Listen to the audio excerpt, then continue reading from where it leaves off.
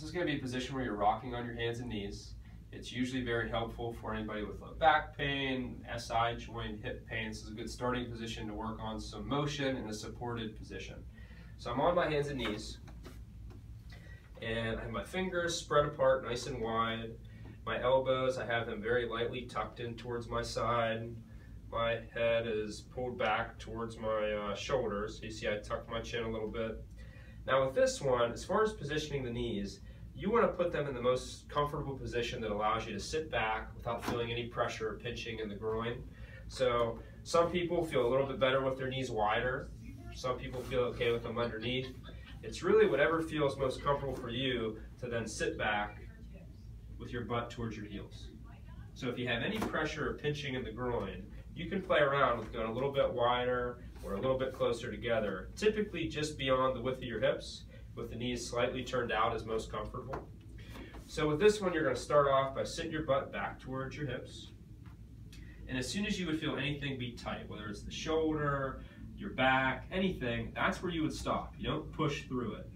And as soon as you feel that tension, you're going to start to rock back up forward. Now here, tendency for people is to let their back dip. I want to try and keep a little bit of tension in my stomach, maintaining this flat position in my lower back. And then what I usually have people do here is as they start to come forward, you see I kind of tuck my butt underneath me. So I make sure that my back keeps this nice straight position. And I keep that as long as I can. Now some people whose backs do not like this, that's where they stop. I have them go just to this plank, and then they would go back once again, hips towards their heels as far as they can comfortably. Stomach tension coming forward, just to this straight position. Now, some patients that their back doesn't mind that extension, I'll let them slowly sag into a little bit of arch of the back. But notice what I do at my back is that my shoulder blades also sink together. So you'll see a lot of people with, say, upward dog in yoga, where they keep their back flat and they have just this dip here. I don't want to put all that pressure in one segment of my lumbar spine.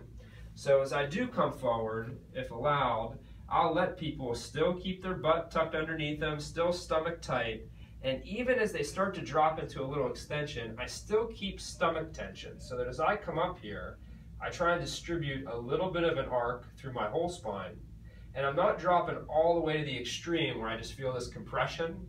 I'm going to maybe here where I still feel like I'm engaging my trunk to support my back, let myself go through a little bit more range, but with the muscles supporting it versus just passively let my back feel compressed. So the full movement is slowly butt back towards the heels as far as I can comfortably. I engage the stomach and I keep that flat back with butt tucked underneath all the way in. If my back doesn't like to be extended, I'll stop here. If it's okay with it, I'll let it sag down a little, but only going to where I feel like I still have support from my stomach and no compression, and then I'll slowly rock back again.